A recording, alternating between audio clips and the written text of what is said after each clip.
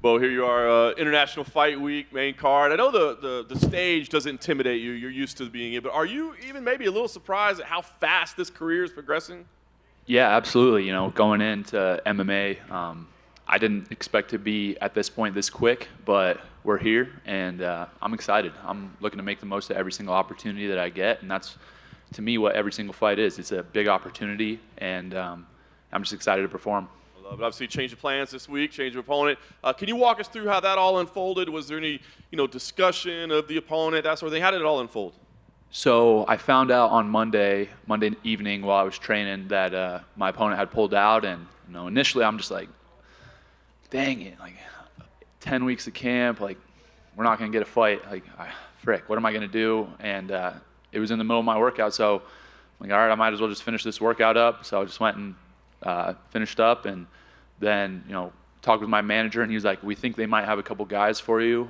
We'll find out in the morning what the situation is, and so then in the morning I got a bout agreement and I'm ready to go. So signed it, and here we are. Did you have any concerns with facing a newcomer, right? Because does that really propel you forward or prove anything for the people that are looking for you to answer questions? There were concerns, just because for me initially I felt like I'm not the type of guy to do last minute switch ups and stuff, and I'm very calculated, planned, and I felt like, a little unsure of what to do. But, the more we thought about it, the more I talked with my team, and, I'm just very fortunate to have a great team. They kind of led me in the right direction, and I trust those people. And, at the end of the day, I made the decision for what we're going to do. But, yeah, I think that I'm just always trying to build my reputation, and it doesn't really matter who I'm fighting. I'm just going out there to do my best. Do you find it challenging at all? Because it seems like unless you go out there and destroy this guy in 30 seconds, people are going to say, oh, that Bo guy's all hype. We told you he wasn't that guy. I mean, is it difficult? It seems like the expectations for you are almost unrealistic at this point. It was pretty crazy after my last fight, because people were saying, oh, he had trouble taking Jamie Pickett down. He stuffed his takedown. And I was like, I took him down in 20 seconds. Like, what are we talking about here? Let's be real. But, I think that there's just going to be that expectation that's set, right? I'm 4-0 with 4 first-round finishes, and that's what people want to see me fail. A lot of people want to see me win, and there's just a lot of expectations. For me, I'm going out there to perform to the best of my ability, whether that's a first-round finish, whether that's a decision. That it's not really of concern, the result. I just am going out there to do my best, and everything else will take care of itself. Nice. Last thing for me, you go out there and you do pick up this victory.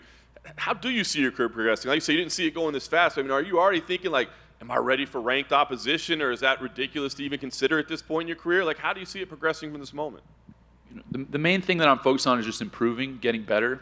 My pro debut was June of last year, so I'm 13 months into my professional career, and I'll have my 5th fight, and it's going fast. But I have a great team around me. I have a lot of people that are supporting me who have tons and tons of experience, and I lean on them a lot. So I'm just focused on doing what I can do, getting better, improving every day, and like I said, again, everything else will take care of itself. Well, over here, I'm curious, like, given this was such a short notice fight, how much did your background as like a collegiate wrestler, because you're going to have to wrestle 3-4 times a night, you might not know who the final 3 opponents are going to be before the first match? Yeah, exactly. That was something that I referenced right away, just because it's, I think, a huge advantage for me. Going to the NCAA tournament, I'm going to have 5 matches over a weekend, and I don't even know who I'm going to wrestle in the second round, let alone the quarters, semis, or finals. So it's really nothing new, and that brings me a lot of confidence in knowing that I'm there to compete, and regardless of who it is, I've experienced things similar to this before, even if they're not the same, and I'm ready to go. And when Robert Whitaker was in here, he said there's nothing more dangerous than fighting a guy with nothing to lose, because they don't have anything to lose in there. I'm curious how you view your new opponent, because he's 5 days notice. Like, if he doesn't look great, people will just be like, oh, it was 5 days notice.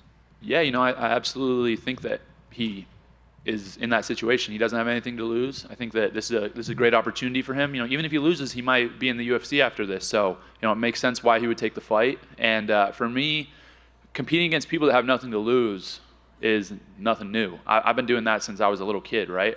When I was 8, 9, 10 years old, I felt like that's how people competed against me. And so I have thousands of competition reps that way. And when I was in college, it was the same thing. You know, people felt like they didn't have anything to lose, and they still lost.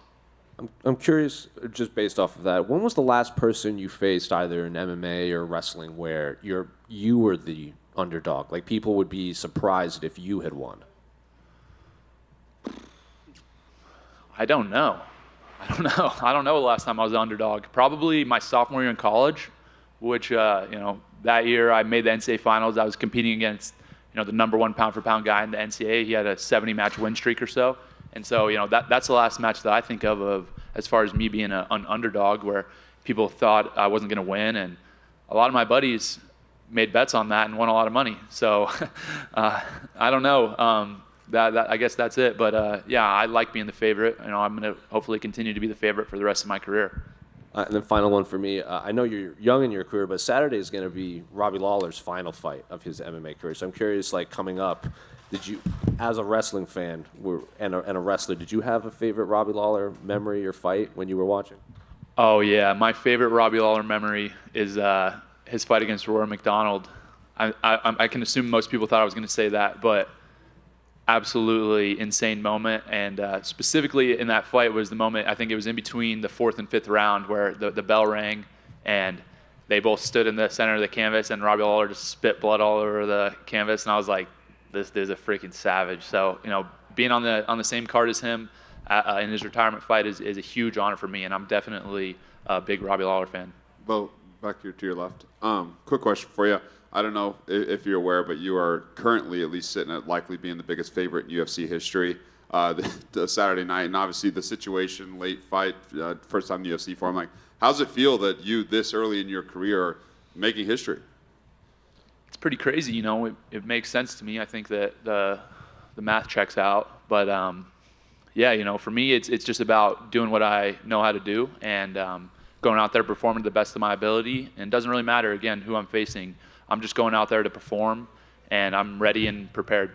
Perfect. I know you just said the math checks out, and I got to ask you, you said minus 3,500 was good value. You said minus 1,200 was good value. How are you feeling at minus 24? Great value.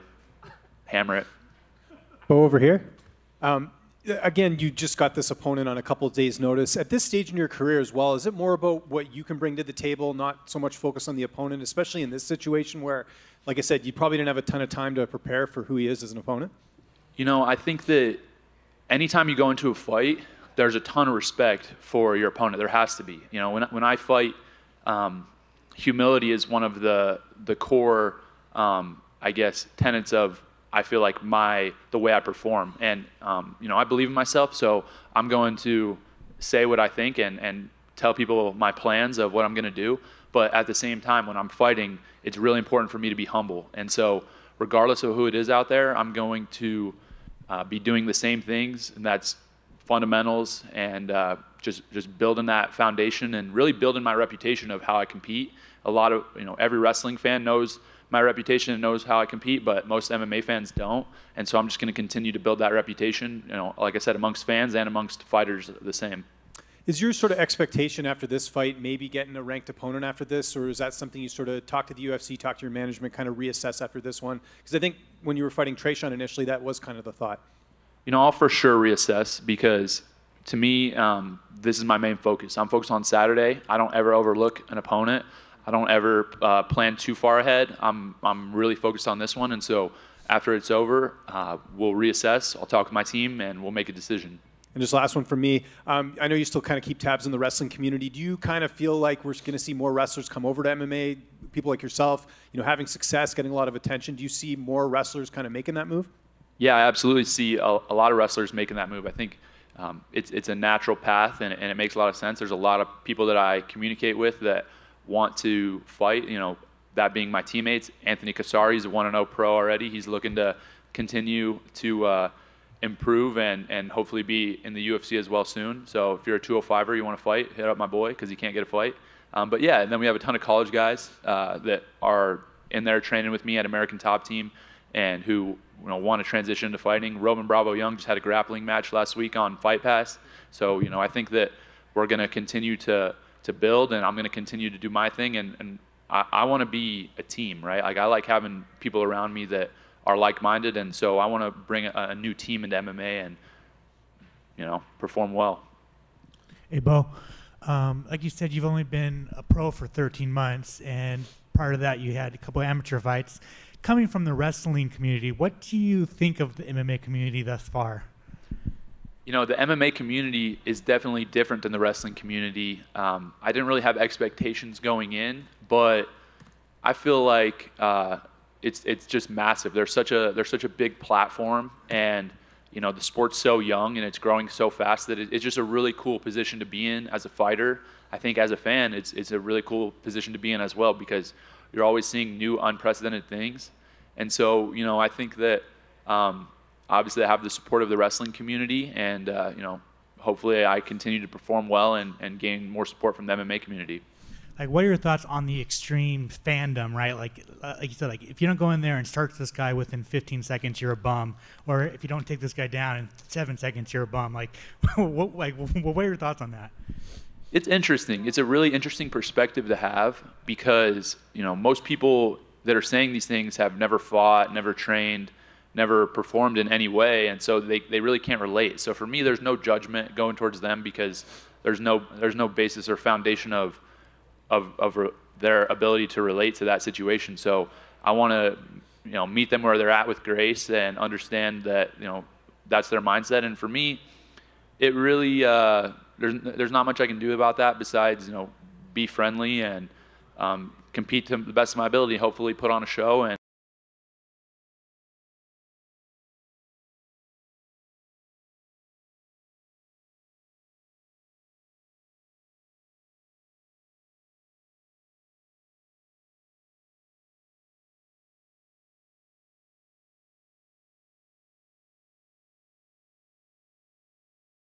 wrestling, and unfortunately wrestling season, hunting season overlaps, so I wasn't hunting a lot growing up. And when I retired from wrestling, I realized, you know, I have a lot of time on my hands. I can set my schedule the way I want it to be. And so, you know, I thought about getting a bow and starting to get into archery hunting, and I've just really enjoyed it. I think that everything about it really speaks to me, and, you know, the discipline, the commitment, the technique, being able to go hunting and bring home meat for your family, you know, to support them and stuff is such a cool thing. And so for me, that's something I'm going to do as long as I can for the rest of my life. It's definitely something I'm really enthusiastic about. And yeah, anything I do, I'm going to try to get better at it and improve. And so, yeah, I'm always watching videos, studying archery, watching hunting videos and stuff like that, because I just love it. Bo, just over here, at the back here. Just curious, obviously there's a big middleweight fight at the top of the card. Just wanted to get your thoughts on Robert Whittaker versus Dricus du Plessis, especially given the title implications as well. I think it'll be a great fight. I think both those guys have a lot of experience, and, you know, have been able to have great performances.